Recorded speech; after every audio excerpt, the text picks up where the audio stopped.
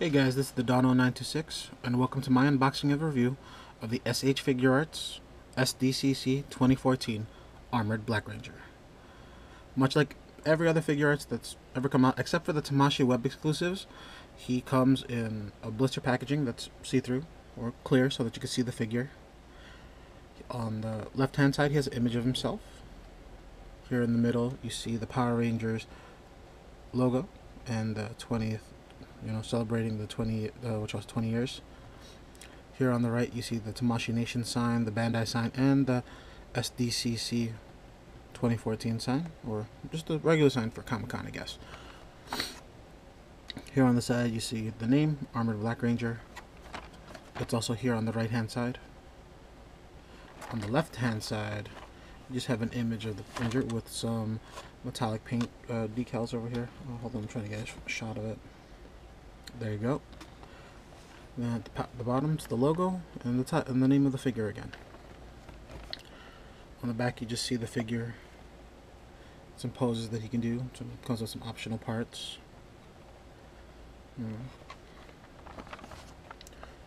This is a pretty cool figure. It's modeled after the last episode of Season 1 of Mighty Morphin Power Rangers, where the Green Ranger is slowly losing his powers because the Red Ranger fails to extinguish the candle that Rita set up that was draining his powers or burning away his powers with Goldar. And essentially, Zach and Tommy go on dates, on a double date. Zach incidentally buys some cursed pearls, and the monster they fight ends up spraying acid at the Black Ranger, and in order to help, the Green Ranger gives him his power shield because it has some sort of healing ability. Personally, I didn't know that. I don't remember that as a child, but watching the episode again on Netflix is pretty awesome. Alright, so let's take him out of the packaging. Let's see if he comes with anything. I think he pretty much comes, much like any other SH Figure Arts figure, he comes with some instructions. Yeah.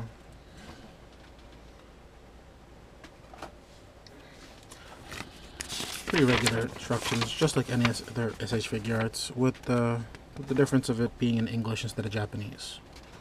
See? English.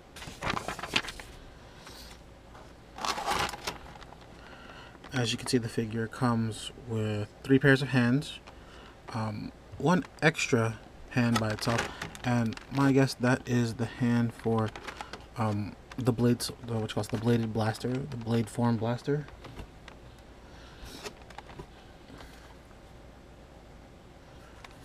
And then he also does come with a Thunder Slinger and his battle axe. So let's take him out of the packaging.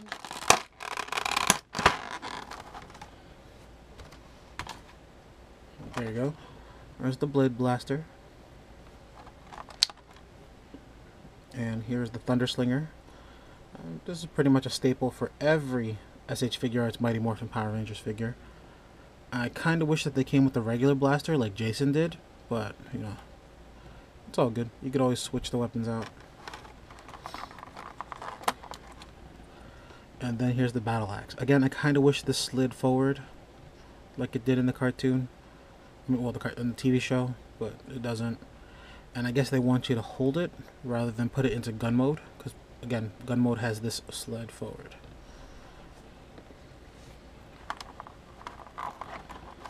So, let's take out all the pieces. And I just realized I shouldn't have done that, only because I wanted to give an in-depth look at each individual hand, but it's all good. They're regular SH Figure Arts hands. Most of them are for gripping the blades or for holding onto the axe. Right now he just comes essentially with the hands of just like clenching a fist. And pretty much like any other SH Figure Arts figure from the Power Rangers line, he has all the articulation, the ankles, toes, his articulation in the knee. Got double articulation in the knee from up here and down here. He does have his power belt. The details on these figures are always amazing. Like, if you take a really close look, I understand my camera might not be showing it very well, but essentially you can see the mammoth and the mammoth coin in his power, in his his morpher. Here's the holster for the blade blaster. You could always pull that off if you wanted to. And then at the same time, you'll notice that essentially this is the same sculpt of the Green Ranger, with the exception of the boots. Also, it's the same sculpt of this guy over here,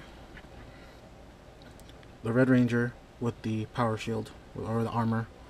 I call it the power shield, that's what I'm used to calling it. So with the biggest difference is that the Red Ranger, unlike the Green Ranger, he has both the which is Dragon Dagger holster, and just let me move his arm, and he has a holster for his blade blaster. So I'm just gonna set him aside right over there so you can see him. He does have great articulation on the neck. He can go all 360. He can go up and down.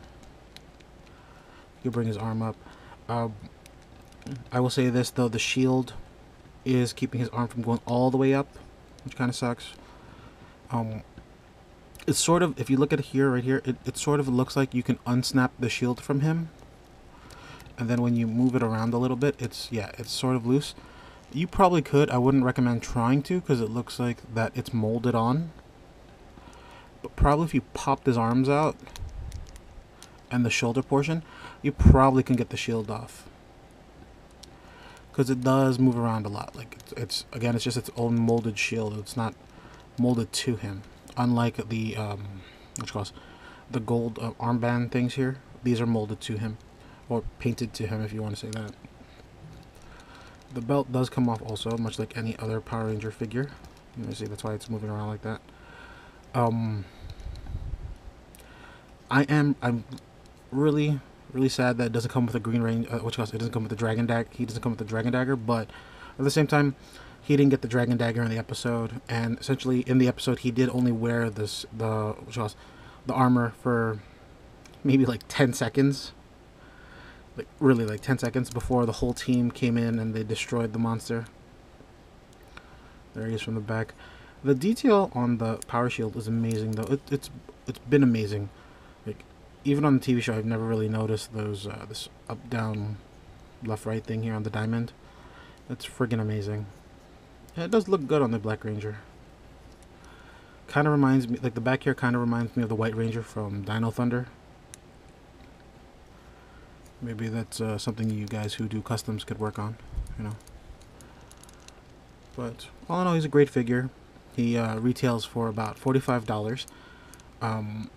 You probably can get him on Amazon through a third party again, but again, it's one of those things where it's going to be ridiculously expensive. Big Bad Toy Stores has him for $64.99, and then he's on eBay also for about $75, give or take. So if you really want him in your collection, please feel free to check those sites out. He is a great addition to my collection. I'm always happy to have one of these guys, or another one. I am sad that they're pretty much done with the SH Figuarts Mighty Morphin line. I'm hoping for more teams. I understand I know that the Samurai Rangers are out. Not a big fan of those guys, but the